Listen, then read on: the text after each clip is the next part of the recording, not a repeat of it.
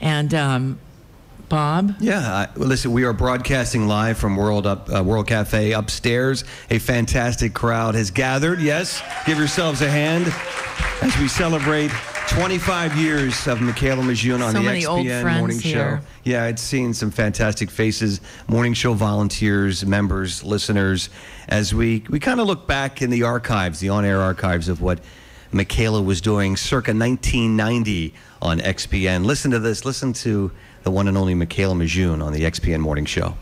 This is National Public Radio News from Washington.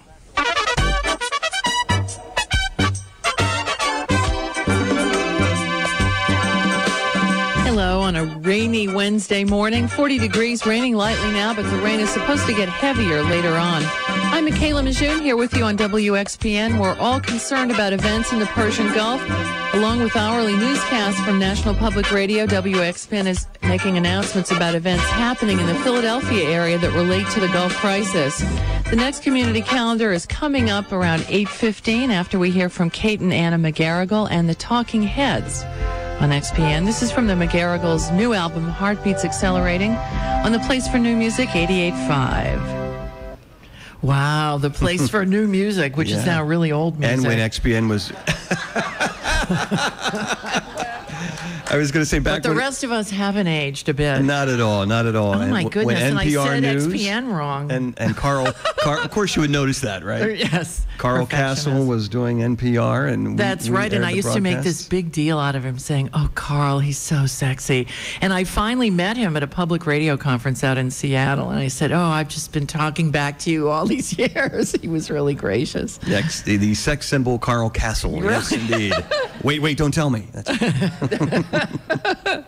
Wow, that's really great listening to all that old stuff. I still want to know who's squirreled that away. Well, we have to thank Kevin Kilborn, who was your engineer in the early days. Right, Maybe explain how that worked, because you really didn't touch any buttons back then. I pushed some buttons, but I didn't touch any.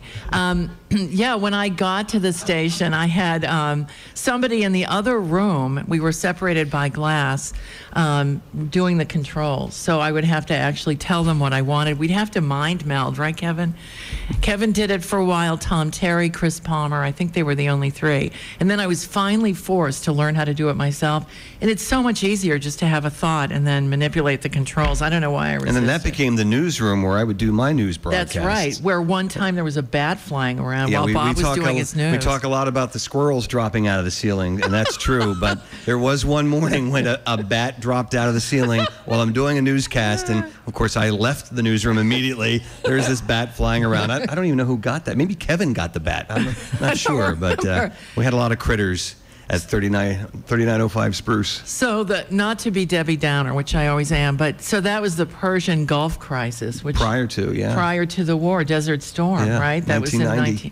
But then, Bob, you and I lived through 9/11. We certainly did. We were on the air, and first Helen called us up and said that some plane had hit the World Trade Center. Yep, and we assumed it was a small private plane and an accident. And then you had just done your last newscast when we found out that there was a second hit. Yeah, a time that I'll never forget, and none of us will forget for sure. But being on the air during that and trying to, give the update of the day and what was happening, it was and make sense memorable. of it. Yeah, and actually I felt very grateful that I had to come into work and be sort of stoic so that I didn't just get completely taken over by fear. And I also remember that's when we finally got a TV in the studio. That's right. We never had a TV in the studio prior to that. So there you go. All right. So we're going to head into some more music right after this on XPN.